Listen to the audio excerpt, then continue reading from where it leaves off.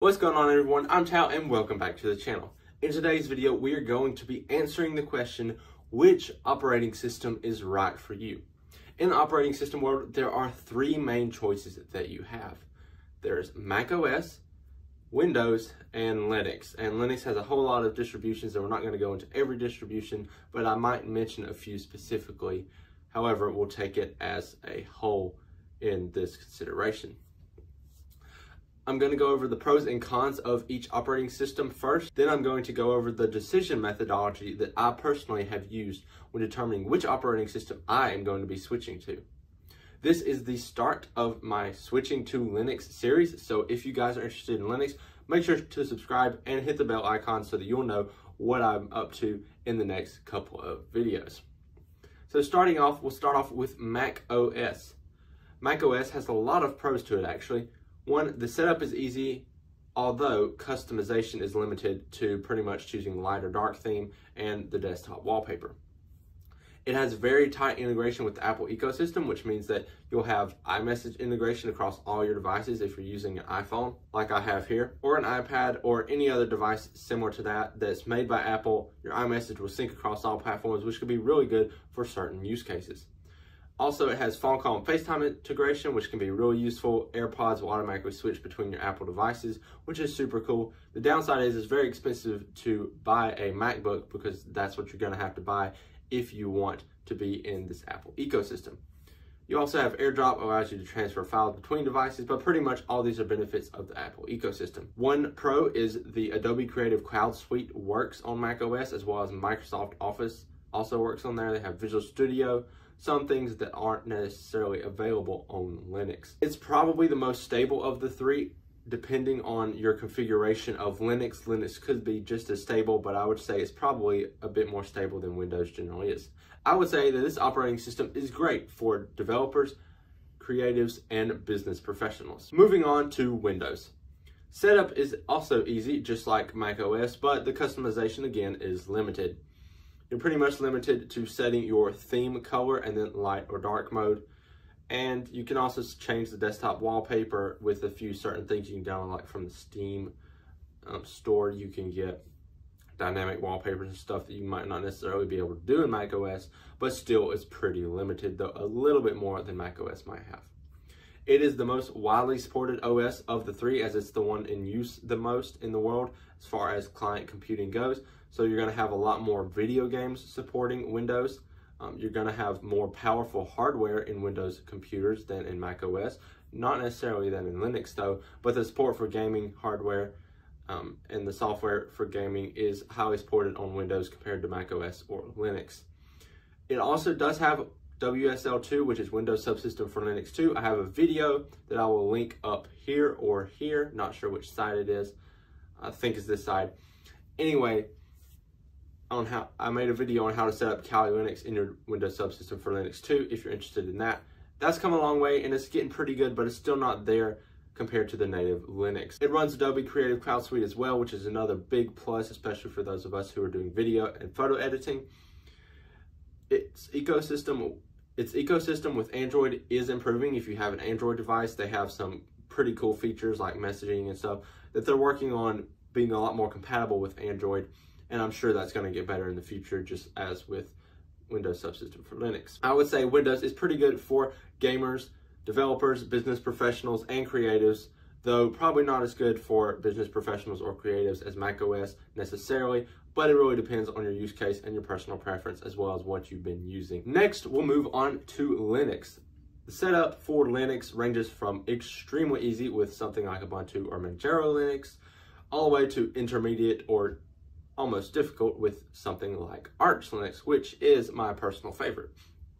Configuration probably takes the longest of the three, and by this I don't mean the initial installation, but rather customization that you can do. There's just so much, from choosing a desktop environment, whether you want a desktop environment or a window manager, how much you want to do through the terminal, etc. All that can take up a lot of time, which is something that I'll be mentioning later. It can be extremely stable if it's configured properly. If configured improperly, it's not. It's a really good operating system for more experienced users. It doesn't have as much malware. Usually, and that is because there's not as many people who use it. Also, the people who do use it are more advanced and less likely to get tricked by malware, that kind of thing. So I think there's just less malware being written for it so far. But if it gains in popularity, be assured there will be malware written for it. The Adobe Creative Cloud Suite does not work on Linux, which is really bad if you're a creative professional trying to get into Linux, but you also really need Photoshop, Lightroom, Premiere Pro, Audition, all those kind of Adobe tools. They just don't work on Linux, which really sucks, honestly. It doesn't have any integration that I know of personally with mobile devices, but it is really great for development overall, for web development, for connecting to servers, because a Linux computer, SSHing to a Linux computer just makes things really easy. The commands will transfer over to most server infrastructure that you'll have in modern day businesses.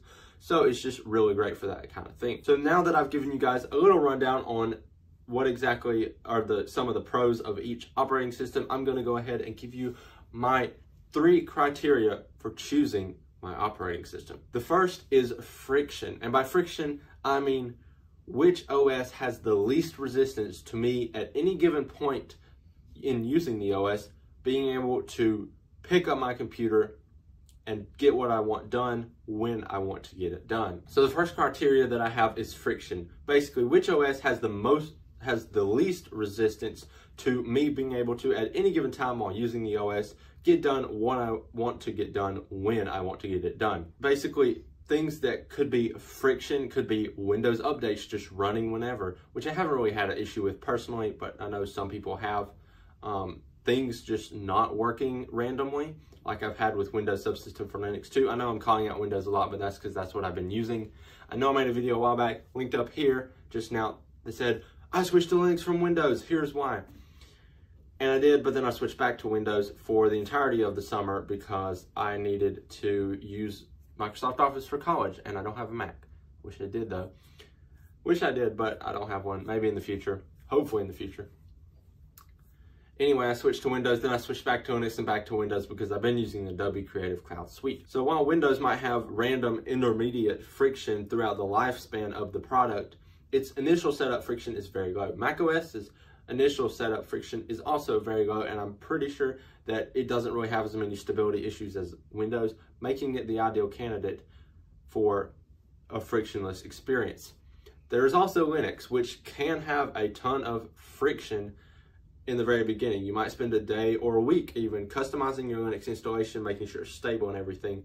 But once that initial friction is gotten through, it stays really stable and is a really great OS to just log on, get what you want to get done quickly, without interruption, without anything randomly breaking on you, at least in my experience. 2 other factors that can improve the frictionless experience is integration with other devices, such as how Windows integrates with Android or Apple integrates with their iOS and iPadOS devices. Really helps reduce friction if you're transitioning from one device to the other. Obviously, this is less with Windows, and it only is a plus if you have an Android device, which I do not. I only have Apple devices. As far as my iPhone, that's the only thing I have. And also sustainability or stability, basically. How stable is it? I would say Linux and macOS probably win out of the 2, just because you can configure Linux to be so stable, as well as macOS seems to be pretty stable. Windows has a lot of issues with Windows Update, which make it quite annoying sometimes, but I haven't really had all that many issues with the update process itself, just with a few other things on Linux. The second criteria is privacy. What kind of data or telemetry data does your OS collect, and how important is that to you? For me personally, there's a point, not really a hard line that I have that I'm like, I don't want it collecting this. For example, I don't want it collecting anything I'm like typing or putting into the computer. Don't want it recording me, which obviously none of the OSs do that now. But Windows can send things like speech recognition and all that kind of stuff. I know Apple has at least a more clear commitment to the privacy of its users, which is really great. And Linux, aside from Ubuntu pretty much, doesn't collect any telemetry whatsoever, which makes it great for the privacy-focused user. The last area of consideration when choosing your OS is the UI customizability. Now, I've already covered that Linux has by far the most amount of customizability when it comes to the OS, at the sacrifice of initial friction in the setup process. However, if Windows or macOS does not have a pleasing user interface, it may be necessary, then they're not going to be very fun for you to use. Now, sure, they'll work, but if it's not a pleasant experience for you to use, why would you want to bother using it? So maybe switching to Linux if you want a specific UI that is available in Linux, that you can configure to be exactly how you want it, maybe that's a good option for you. But for most people, macOS or Windows, their UIs are relatively good.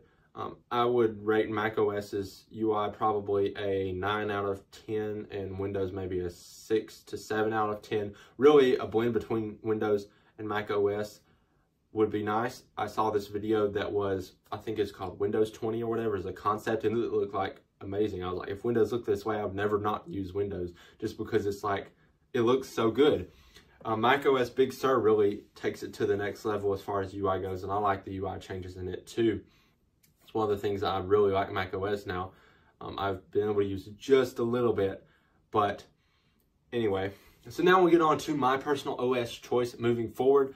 As I said, this is the start of a series, or maybe I didn't say that, I don't know. Anyways, this is the first episode in my series of me switching to Linux, why I'm doing, and this is kind of covering why I'm doing that.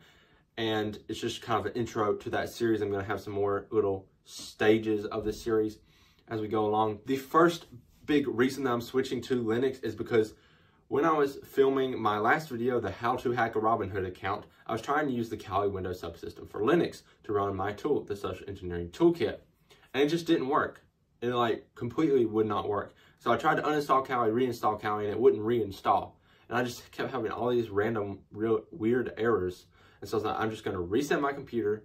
So I did, and there goes my whole afternoon pretty much, just because it took me so long troubleshooting. Whereas if I was on Linux, I could have just ran it and it would have worked just fine. So that's one of the main reasons I'm switching to it, just the stability and customizability that Linux has over Windows, and I like the UI of it better. The one downside to Linux that I have is that it doesn't run Adobe Creative Cloud, which I'm still wrestling with that problem. I know it does do DaVinci Resolve, which I used to use for video editing and I still really like, but then it makes me wonder, how do I justify paying $20 a month for Creative Cloud subscription, because I have the student discount, whenever I'm just using like Lightroom. So I'm not sure what I'm going to do about that. I may still keep Windows dual booting. Maybe I'll figure out how to do a VM pass-through with graphics card pass-through or something. I'm not sure. Anyways, my plan is to switch to Linux primarily because the friction on a day-to-day basis after the initial setup is less. Eventually, I'm hoping to be able to get a Mac. Yes, I know they're overpriced and you pay the Apple tax and everything, but I really love their OS and the integration, and I think the integration of that with my Apple devices that I already have, mainly my iPhone, would allow me to be even more productive as far as just not having to pick up my phone to answer text, just being able to answer from the computer, to call people from the computer. All the kind of integration that Apple provides, I think will be highly worth it for me in the long run. But for now, until I can get a Mac when the new 16-inch MacBook Pro ARM versions come out, I'm going to be using Linux, and I'm going to take you guys along with this journey. That's all for today's video. If you like this video, please feel free to leave a thumbs up and comment your thoughts down below on what you think I should do, or if you like my choice, or any other questions you may have about this series or about this video in general. Thank you guys for watching. Feel free to subscribe to the channel if you're looking forward to more episodes in this series, or just like videos about tech, photography, videography, cybersecurity, and all that great stuff. I'm Tal, and I'll see you in the next video.